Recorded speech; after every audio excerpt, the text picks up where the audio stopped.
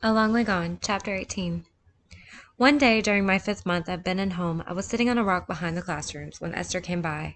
She sat next to me, without uttering a word. She had my lyrics notebook in her hand. I feel as if there is nothing left for me to be alive for, I said slowly. I have no family, it is just me. No one will be able to tell stories about my childhood. I sniffled a bit. Esther put her arms around me and pulled me closer to her. She shook me to get my full attention before she started. Think of me as your family, your sister. But I didn't have a sister, I replied. Well, you do now. You see, this is the beauty of starting a new family. You can have different kinds of family members. She looked at me directly, waiting for me to say something. Okay, you can be my sister, temporarily. I emphasized the last word. That is fine with me. So will you come to see your temporary sister tomorrow, please? She covered her face as if she would be sad if I said no. Okay. No need to be sad, I said, and we both laughed a bit. Esther's laugh always reminded me of Abigail, a girl I had seen during my first 2 semesters of secondary school in Bowtown.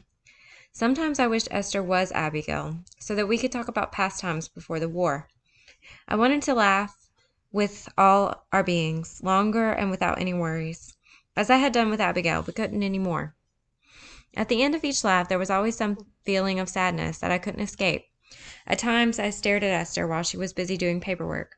Whenever she sensed my eyes examining her face, she would throw a folded paper towel at me, without looking in my direction. I would smile and put the folded paper in my pocket, pretending that the blank paper was a special note she had written to me. That afternoon, as Esther walked away from where I sat on the rock, she continually turned around to wave at me, until she disappeared behind one of the halls. I smiled back, and forgot about my loneliness for the time being. The following day, Esther told me that there were visitors coming to the center. The staff had asked the boys to hold a talent show. Basically, we were all supposed to do anything that we were good at. You can sing your reggae songs, Esther suggested. How about a Shakespeare monologue, I asked. Okay, but I still think you should do some music. She put her arms around me. I had become very fond of Esther, but refused to show it. Whenever she hugged me or put her arms around me, I would quickly break loose. Whenever she left, though, I watched her go. She had a unique and graceful walk. It was almost as if she sailed on the ground. I would always run to see her after class and tell her about my day. My friends Mambu and Alaji made fun of me. Your girlfriend is here, Ishmael. Are we going to see you at all this afternoon? The visitors from the European Commission, the UN, UNICEF, and several NGOs arrived at the center in a convoy of cars one afternoon. They wore suits and ties and shook hands with each other before they started walking around the center. Some of the boys followed behind them, and I sat on the veranda with Mambu. All of the visitors were smiling, sometimes adjusting their ties or taking notes on the writing pads they carried. Some of them looked into our sleeping places, and others took off their jackets and played hand wrestling games and tug-of-war with the boys. Afterward, they were shepherded into the dining room, which had been set up quite nicely for the talent show. Mr. Kamara, the director of the center, gave a few remarks, and then the boys started telling Brass Spider and monster stories and performing tribal dances. I read a monologue from Julius Caesar and performed a short hip-hop play about the redemption of a former child soldier that I had written with Esther's encouragement. After that event, I became popular at the center. Mr. Kamara called me to his office one morning and said, "You and your friends really impressed those visitors. They know now that it is possible for you boys to be rehabilitated." I was just happy to have the chance to perform again in peace, but Mr. Kamara was in high spirits. "How would you like to be the spokesperson for this center?" he asked me. "Ah, what will I have to do or say?" I hesitantly asked. I was beginning to think that this whole thing was being blown out of proportion. "Well, to begin with, if there is an event on the issue of child soldiers, we will write you something to read. Once you get comfortable, you can begin writing your own speech, or whatever you want." Mr. Kamara's serious face told me he meant what he was saying. Not more than a week later, I was talking at gatherings in Freetown about child soldiering and how it must be stopped. "We can be rehabilitated," I would emphasize, and point to myself as an example. I would always tell people that I believe children have resilience to outlive their sufferings if given a chance. I was at the end of my 6th month when my childhood friend Mohammed arrived at the center. The last time I had seen him was when I left Mugwimbo with Taloy and Junior for a performance in Matrujon. He couldn't come with us that day as he was helping his father work on their kitchen. I had often wondered about what had happened to him, but I never thought I would see him again. I was returning from a gathering at St. Edward's Secondary School that evening when I saw this light-skinned, skinny boy with bony cheeks sitting at the stoop by himself. He looked familiar, but I wasn't sure if I knew him. As I approached, he jumped up. "Hey, man, remember me?" he exclaimed, and began doing the running man and singing, "Here Comes the Hammer." I joined him, and we did some of the moves we had learned together for a group dance to this particular song. We high-fived each other and then hugged. He was still taller than me. We sat together on the stoop and briefly talked about our childhood pranks. Sometimes I think about those great times we had dancing at talent shows, practicing new dances, playing soccer until we couldn't see the ball. It seems like all of those things happened a very long time ago. "It is really strange, you know," he said, looking away for a bit. I know, I said. "You were a troublesome boy," he reminded me. I know.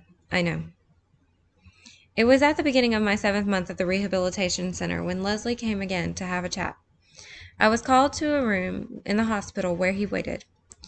When I walked into the room, he stood to greet me. His face showed both grief and happiness. I had to ask him what the matter was. "Are you all right?" I studied him. "Yes." He scratched his head and mumbled something to himself. "I'm sorry about bringing up this matter again. I know it will upset you, but I have to be honest with you," Leslie said. He walked around the room and began. "We cannot locate any immediate family member of yours, so we have to find you a foster family here in the city. I hope that will be fine with you. I will check on you after you've completed your rehabilitation to see how you are doing with your new life." He sat down and, looking at me, continued. "Well, do you have any concerns or questions?" "Yes, I think so," I said. I told him that before the war, my father had spoken about my uncle who lived in the city. I did not even know what he looked like, much less where he lived. "What is his name?" Leslie asked. "His name is Tommy, and my father told me he is a carpenter," I replied. Leslie was writing my mysterious uncle's name in his notebook. After he was done scribbling his notes, he said, "No promises, but I will see what I can find out. I will get back to you soon." He paused, tapped me on the shoulder, and continued, "I hear you are doing great. Keep it up." He walked out of the room. I didn't count on him being able to find my uncle in such a big city, especially with the little information I had provided. I left the room and went to see Esther on the other side of the building. She was busy putting away some new supplies of bandages and medicines in the cabinet that hung on the wall of the room. As soon as she noticed that I was standing in the doorway, she began to smile, but continued doing her work. I sat and waited for her to finish. "So how did the meeting with Leslie go?" she asked, as she put the last box of medicine away. I told her everything he had said, ending with my skepticism about whether Leslie would be able to find my uncle. She listened carefully and said, "You never know. He might find him." One Saturday afternoon, as I chatted with Esther and Muhammad, Leslie walked in, smiling widely. I suspected he had found me a foster home and that I was going to be repatriated, the term used to describe the process of reunited ex-child soldiers with their former communities. "What is the good news?" Esther asked. Leslie examined my curious face, then walked back to the door and opened it. A tall man walked in. He had a wide, genuine smile that made his face look like a little boy's. His hands were long, and he looked at me directly, smiling. He wasn't as light-skinned as my father. "This is your uncle," Leslie proudly announced. "Howdy body, Ishmael," the man said, and walked over to where I was sitting. He bent over and embraced me long and hard. My arms hung loose at my side. What if he is just some man pretending to be my uncle, I thought. The man let go of me. He was crying, which was when I began to believe that he really was my family. Because his crying was genuine, and men in my culture rarely cried. He crouched on his heels next to me and began, "I am sorry I never came to see you all those years. I wish I had met you before today. But we can't go back now. We just have to start from here. I'm sorry for your losses." Leslie told me everything. He looked at Leslie with thankful eyes and continued, "Are you done here? You can come and live with me. You are my son. I don't have much, but I will give you a place to sleep, food, and my love." He put his arms around me. No one had called me son in a very long time. I didn't know what to say. Everyone, it seemed, was waiting for my response. I turned to my uncle, smiled at him, and said, "Thank you for coming to see me. I really appreciate that you have offered me to stay with you, but I don't even know you. I put my head down. Like I said, we cannot go back, but we can start from here. I am your family, and that is enough for us to begin liking each other, he replied, rubbing my head and laughing a little. I got up and hugged my uncle, and he embraced me harder than he had the first time, kissed me on my forehead. We briefly stood in silence before he began to speak again.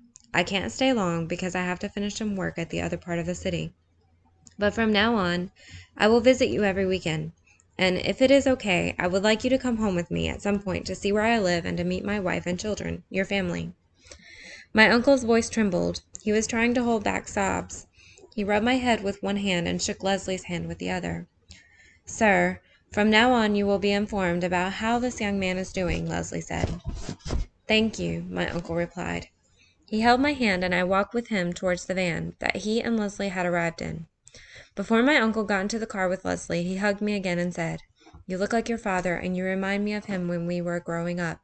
I hope you are not as stubborn as he was. He laughed, and I did, too. Esther, Mohammed, and I waved them off. He seems like a nice man, Esther said, as soon as the van disappeared from our sight. Congratulations, man. You have a family member in the city, away from all the madness, Mohammed said. I guess so, I said, but I didn't know what to do in my happy state. I was still hesitant to let myself let go, because I still believed in the fragility of happiness. Come on, man, cheer up. Mohammed pulled at my ears, and he and Esther lifted me up and carried me back to the hospital laughing. At the hospital, Esther put the Bob Marley cassette on the tape player and we began to mime, Three Little Birds Together. Don't worry about a thing, we sang, 'cause every little thing is gonna be all right. That night, I sat on the veranda with Mambu, Alaji, Muhammad. We were quiet, as usual. The sound of an ambulance somewhere in the city took over the silence of the night. I began to wonder about what my uncle was doing at that moment. I imagined him gathering his family to tell them about me. I could see him sobbing during his accident and his family gradually joining him in crying. Part of me wanted them to cry as much as they could before I met them. As always, I felt uncomfortable when people cried, because of what I had been through. I looked at Alaji and Mambu, who were staring into the dark night. I wanted to tell them about the discovery of my uncle, but I felt guilty, since no one from their families had been found. I also didn't want to destroy the silence that had returned after the ambulance's wailing died down.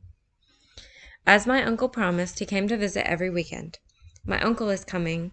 I saw him down the road by the mango tree. I told Esther the first weekend after his initial visit. You sound excited. She put her pen down. She examined my face for a while and then continued. I told you he seemed like a good man. My uncle walked through the door and wiped his sweaty forehead with his handkerchief before hugging me. He said hello to Esther during our embrace. As soon as we stood apart, he began to smile so widely that my face relaxed, and I too began to smile. He put his bag on the floor and pulled out some biscuits and a bottle of cold ginger beer. I thought you might need some fuel for our walk, he said, as he handed me the presents. You two should take the gravel road up the hill, Esther suggested. My uncle and I nodded in agreement. I won't be here when you return. It's nice meeting you again, sir, she said, looking at my uncle. She turned towards me. I will see you tomorrow. My uncle and I left the hospital room and started walking in the direction Esther had suggested. We were quiet at first. I listened to the sound of our footsteps on the dusty road. I could hear the rattling of lizards crossing the road to climb the nearby mango tree. I could feel my uncle's eyes on me. How is everything? Are they treating you well at this place? My uncle asked. Everything is fine here, I replied. I hope you are not as quiet as your father. He wiped his forehead again and then asked, Did your father ever talk about his home? Sometimes he did, although not as much as I wished he had. I raised my lower head and briefly met my uncle's kind, inviting eyes before looking away. The gravel road was getting narrower as we approached the bottom of the hill. I told him that my father had mentioned him in every one of his stories of a troublesome childhood. I told him that my father had recounted to me about the time they went to the bush to fetch firewood and accidentally shook a beehive. The bees chased them and they ran towards the village. Since my father was shorter, most of the bees concentrated on my uncle's head. They ran and dove into a river, but the bees circled on top of the water, waiting for them to resurface. They had to catch their breath. So they got out of the water and ran to their village, bringing the bees with them. Yes, I remember. Everyone was upset with us for bringing the bees to the village because they stung the old men who couldn't run fast and some younger children. Your father and I locked the door, hid under the bed, and laughed at the commotion. My uncle was giggling, and I couldn't help but laugh. After he stopped laughing, he sighed and said, "Ah, your father and I, we did too many troublesome things. If you are as troublesome as we were, I will give you some leeway, because it wouldn't be fair for me to get down on you." He put his arm around my shoulder. "I think my troublesome days are long gone," I said sadly. "Ah, you are still a boy. You have time to be a little bit more troublesome," my uncle said. We became quiet again and listened to the evening wind whizzing through the trees. I loved the walks with my uncle because they gave me a chance to talk about my childhood, growing up with my father and the older brother. I needed to talk about those good times before the war. But the more I talked about my father, the more I missed my mother and little brother too. I didn't grow up with them. I felt as if I missed that chance and would never get it again. And that made me sad. I spoke to my uncle about it, but he just listened because he knew neither my mom nor my little brother. So in order to balance things out for me, he made me talk about the time my family lived in Matrujan, when my parents were together. Even then, there wasn't that much to say, as my parents separated when I was very young. I got to know my uncle quite well during our walks, and I began to eagerly await his arrival on weekends. He always brought me a present and would tell me about his week. He talked about the roof he had built for someone's house, the beautiful table he had to complete the next day by polishing it, how well my cousins were doing in school. He said hello from his wife. I, in turn, would tell him about the table tennis and soccer tournaments I had participated in the performance we had given for visitors, if there was any that week. We walked so many times on the same gravel road that I could close my eyes and still avoid all the big rocks on the road. One weekend, my uncle took me to meet his family. It was a Saturday, and the sun was so bright that we couldn't see our shadows on the ground. He lived in a New England ville, a hilly part in the western part of Freetown. My uncle came to Benton home earlier than usual to get me. We took a noisy lorry to the center of the city. My uncle and I were quiet for a while, but I began to laugh because the two men sitting next to us were discussing which palm wine was better, one that was tapped from a standing palm tree or one from a fallen tree.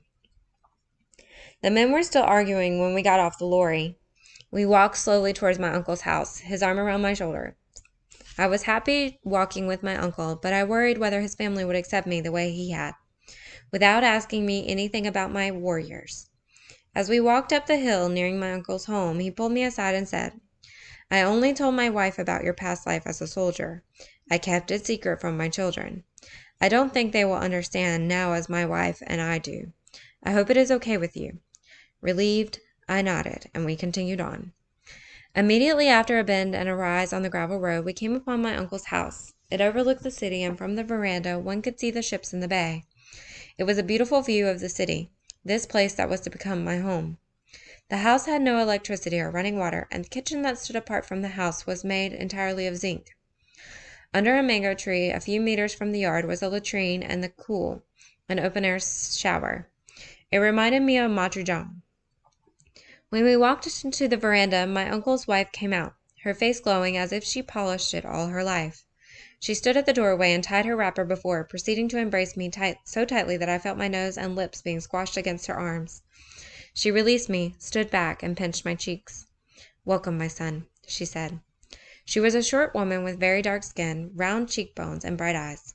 My uncle didn't have children of his own, so he raised the children of family members as his own. There were 4 of them: Allie, the oldest one, Matilda, Kona, and Sambo, the littlest, who was 6 years old. They had all stopped their chores and came into the veranda to hug their brother, as my uncle explained my relation to them. "It is good to have another boy in the family," Allie said after he hugged me. He and my uncle laughed, and I smiled. I was very quiet that afternoon. After the introduction, everyone went about his or her business. I was left with my aunt and uncle, and we sat on the veranda. I loved the view from the house, and I kept looking forward towards the city. Each time I turned to look at my uncle, he was smiling widely. My aunt continually brought us huge plates of rice, fish stew, and plantains. She made me eat so much that my stomach became too big. After we finished eating, my uncle showed me his carpentry tools and his work table, which was outside, occupying most of the little yard. If you are interested in carpentry, I will be glad to have you as my apprentice. But knowing your father, I could probably guess that you want to go to school, my uncle said. I smiled and didn't say a word. Ellie came back and asked Uncle if it was okay for me to go with him to a local soccer match. My uncle said only if I wanted to. I went with Allie down the street to a field in an area called Brookfields. I'm happy that you will be staying with us. We can share my room, Allie said as we waited for the long game to begin. He was older than I was and had finished secondary school. He was jovial and very disciplined. It showed in his manners. He spoke well and to the point. Before the game started, a girl waved to us from the other side of the field. She had the most beautiful and open smile, and she was laughing a lot. I was about to ask who she was when Allie spoke. She is our cousin, but she lives across the street with a foster family. Her name is Aminata. You will meet her. Aminata was the daughter of my father's second brother, who had a different mother. I later became closer to her and Allie than to the other children in my new family. During many walks with my uncle, I learned that my grandfather had many wives and that my father had brothers he never talked about. My father was the only child from his mother's side. At the soccer match, all I could think about was the discovery of a family I never thought existed. I was happy, but I had become accustomed to not showing it. Allie laughed throughout the game, and I couldn't even get myself to smile. When we returned, my uncle was on the veranda, waiting to take me back to the center. He held my hand as we walked to the bus station. I was quiet the entire trip. I spoke only to thank my uncle after he had given me transportation money to use if I decided to visit on my own. At the entrance of the center, my uncle hugged me, and as we parted, he turned around and said, "I'll see you soon again, my son."